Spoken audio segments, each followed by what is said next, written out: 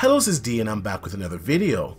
Nvidia at CES announced that they would enable G-Sync GPUs to work on a Freesync monitor. Today, Nvidia has released the driver update 417.7.1. Now this enables adaptive sync on Freesync monitors. Nvidia has only certified 12 monitors out of the 400 they tested, and they claim that other monitors are just not good enough at this time. Nvidia at CES displayed monitors with blanking and pulsating issues to prove their point.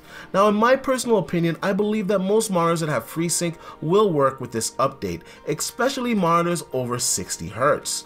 Today I will test the AOC G2460PF, which is a 24-inch FreeSync gaming monitor. It has full HD, which is 1080p, 144 Hz, and a 1 millisecond response time. This is a pretty cheap and popular FreeSync monitor amongst most budget PC users. We're gonna need a few things to test to make sure that G-Sync is working on this FreeSync monitor. A G-Sync demo, which I will link in the description down below, is an absolute must.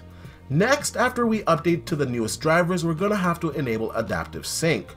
Turn FreeSync on in your monitor settings. Now once again, if you don't have one of the 12 certified monitors, you're gonna have to enable this manually. We're gonna turn FreeSync on in the monitor settings, let the monitor disconnect and reconnect. We're gonna right click on the taskbar, go to the video control panel, global settings, monitor technology, G-Sync compatible, and hit apply. Now the monitor should disconnect and reconnect once again like you're doing a driver update. Now if your monitor is over 60 Hz, and hopefully it is, you're gonna want to change to the highest resolution and the highest frame rate that is capable of your monitor. In my case, it's 1080p and 144 Hz. Now in the video control panel, go to display, set up G-Sync, and hit apply on the monitor that you're choosing. Now you should see G-Sync underneath the monitor that you chose. Make sure you hit apply, and the monitor should disconnect and reconnect once again.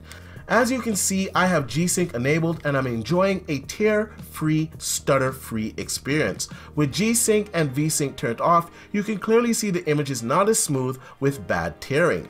Now let's see how G-Sync performs while gaming. I ran the built-in benchmark in Forza Horizon 4, and once again you can see with G-Sync on, I had a smooth, tear-free experience. Real in-game performance was just as smooth with G-Sync turned on. No matter what I did, the experience was tear-free and silky smooth. I also tried the benchmarks for Shadow of the Tomb Raider with G-Sync enabled. Once again, a stutter and tear-free experience.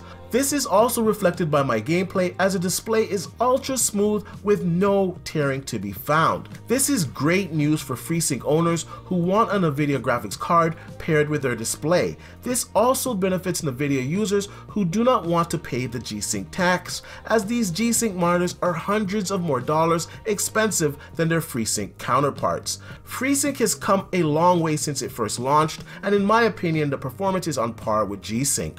One might say that FreeSync has more of an advantage, such as FreeSync over HDMI. Nvidia did say that they are looking into HDMI implementation of their G-Sync. I also tested my Q8 and Q9 TVs from Samsung that have FreeSync enabled, and unfortunately G-Sync is not working. I even tried my DisplayPort to HDMI adapter, and once again I was disappointed that this was not able to work. Now if you have a FreeSync monitor with an Nvidia 10 or 20 series graphics card, this update should work. Your mileage will vary depending on your monitor's refresh rate. 120 to 840 Hz is ideal. Unless you have a certified FreeSync or G-Sync capable monitor, you have to enable this manually. I believe this is a game changer, as we no longer have to rely on G-Sync monitors for adaptive sync. Anyways, I want to know what FreeSync monitor you guys have and if this update is working for you. Also, if you plan to buy a FreeSync monitor in the future and use it with your Nvidia GPU. Leave your comments in the section down below, and like I usually say, please like, share, and subscribe to the channel, and I'll see you guys on the next one.